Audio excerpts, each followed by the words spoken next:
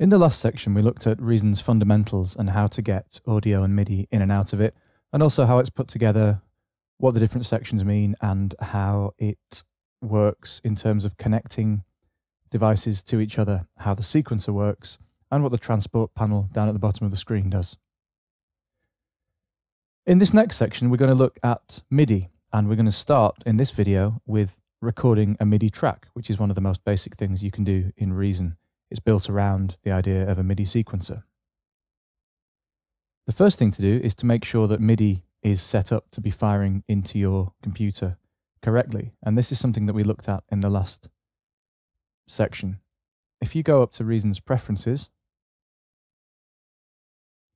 and then the Control Surfaces section, this is where you can check that your device has been registered. I'm not going to run through that again because that's already been covered in the previous section. So here we have our Novation Zyosynth set up. If I press some keys on the synth, you can see that MIDI is coming through. You can tell this obviously because it's making sound, but also if you look in the sequencer, we've created a Kong drum machine, and when I press a key, you get a little green area showing up on the device, which denotes that MIDI is coming through. For every device that you create in Reason, you can just select its sequencer track to direct MIDI to it. You can tell from this red outline here that the device is receiving MIDI. Now, before you start, you might want to set the tempo of a project. It's pretty easy to change this later on, especially with Reason's time stretching of audio, but it's better if you can to decide it at the start. So let's take this down to, let's say, 110 BPM. We'll stick with 4/4 time because that's nice and simple.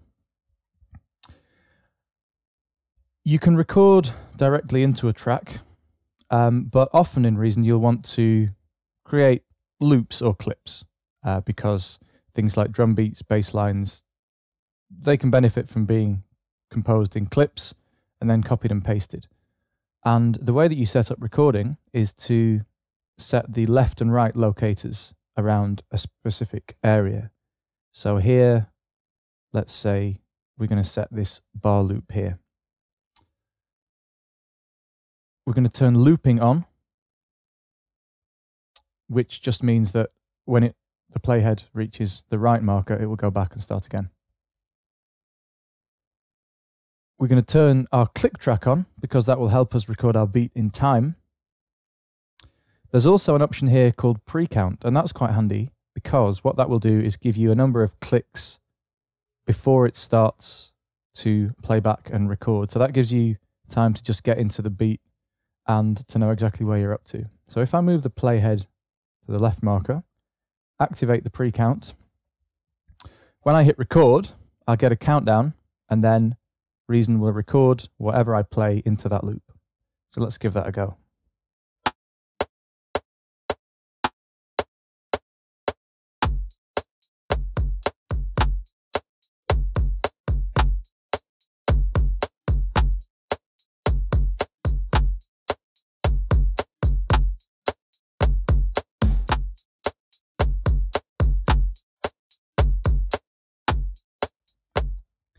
Now you'll see that I actually misjudged the pre-count there. I thought I was going to get 8 and I got 4, but that's okay. That's why I set up a loop. So when it got to the end, it just went back to the start and I could keep playing and fill in the bit that I missed at the beginning.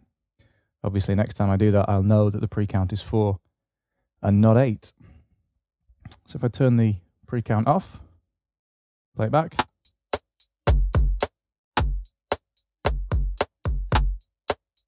Turn the click down a little bit.